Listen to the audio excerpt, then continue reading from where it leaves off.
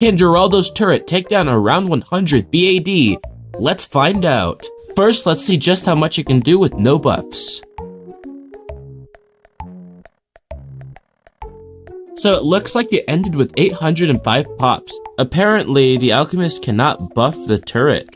So now I'm just gonna move up to the next level and give it a permanent call to arms ability. And the next step is gonna be to give a sun god support temple.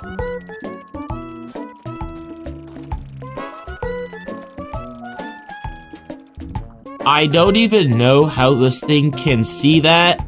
I'm gonna give it glue now. I'm gonna see if the ninja does anything.